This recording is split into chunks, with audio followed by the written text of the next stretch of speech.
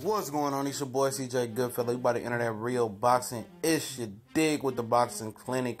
And this is one of the most slept upon fights this year. This might be the potential, I don't want to use fight of the year, but commercial wise it might be one of the most, fight of the year type fights as far as being the top of a bill, main event. This might be the fight of the year of the main events on cable TV or just premium TV. It's gonna be on ESPN September 22nd in Tucson, Arizona. Felix Verdejo is gonna be on the undercard. I heard he taking a little stay busy fight while Terry Flanagan recovers from a leg injury on their lightweight world title WBO fight. And a lot of people just glossing over this fight or just don't know what's going on because they never had an official presser for it. It was always a hypothetical date for this fight. It never had a concrete date. It was like, okay, September 15th or something like that. Then now it's September 27th. It's going down, and September 22nd is going down in Tucson, Arizona. And most people just think Gilberto Rameriz is going to walk over Jesse Hart. And I have yet to do a lot of tape on this fight just in particular. I've seen Gilberto Rameriz fight a lot of times. He's one of my favorite fighters coming up. He was in my top 5 favorite fighters since he had a little injury. He had to build his way back up. But people are building this as a step up for Jesse Hart. But in reality, this is the best opponent on wax. From a talent potential standpoint that Gilberto Rameriz has ever fought in Jesse Hart.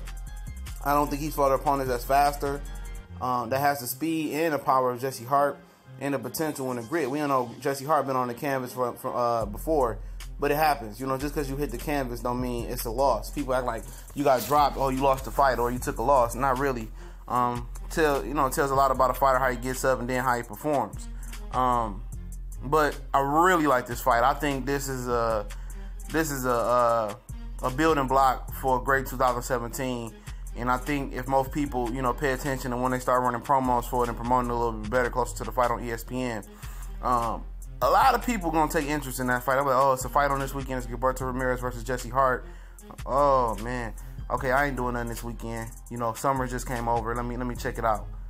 Start sacking this paper and check it out. When they check it out, it's actually going to be a great fight. I'm trying to tell you, it's going to be one of the better. I think it's the main event fights. And Jesse Hart is 22-0 with 18 knockouts. Rameriz is undefeated as well. And, this is obviously a top-ranked in-house fight. And, like I said, I really deem this kind of a 50-50 fight almost. Maybe, 5% in Gilberto Ramirez's favor. But I can see this fight going either which way. A lot of people say, Jesse Hart is reckless. He takes too many chances and stuff like that. But people tend to step up for the world title fight, and they tend to change things. They tend to tighten things up, and they tend to take shit more serious. When you fight, mid-level guys and contenders to come up to get your belt, it's cool. It's fine and dandy. It's all cool.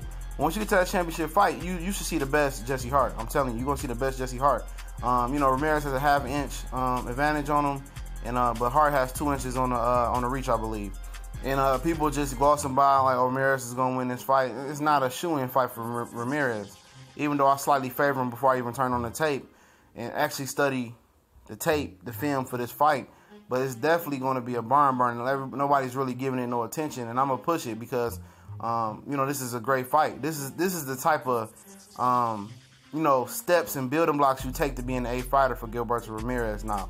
Now he's making that way to trying to be an elite type fighter by fighting these type of fights. Fighting an undefeated foe with a lot of potential, a great amateur background in Jesse Hart. Fighting him, and then that's going to be the gateway to doing bigger and better things in the super middleweight division. And you got to respect him. Coming off an injury, subpar performance. Now he got to show people that he the real deal. He one of the best at super middleweight. Ultimately, a lot of people, if he wins this fight and David Benavidez wins his world championship, he's fighting in Arizona. Benavidez is from Arizona.